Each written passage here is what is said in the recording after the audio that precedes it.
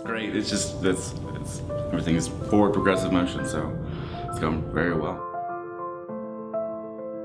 A culmination of things, family, and of course, obviously, everyone here at CET, just, pushing out situational depravity and bringing in, potentialities, possibilities. It's leading me down to, push myself to do more things so that I can do more for everyone else.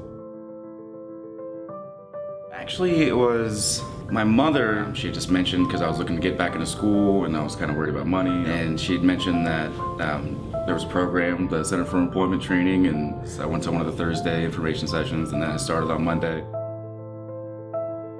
It was the vibe, I guess, like the vibe of, I felt comfortable here, and I felt like, it's okay to ask questions. You can talk to anybody, even if it's not school, you can talk to anybody about anything, and anyone will always make time.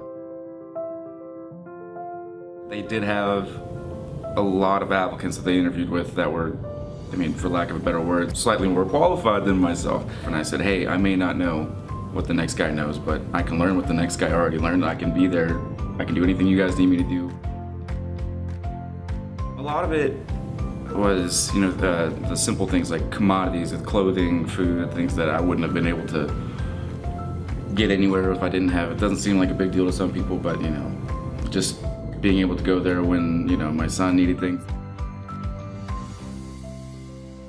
We just bought a house. That's a good thing on the list. So I'd like to see myself still with the same company. I'd like to, see my son start school, see him through it, and just kind of solidify everything. It's growing great right now, and I just want things to kind of stay that way.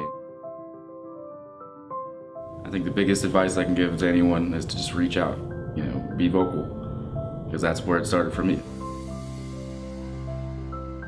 Seems redundant, but all I can say is thank you. It really did change my life.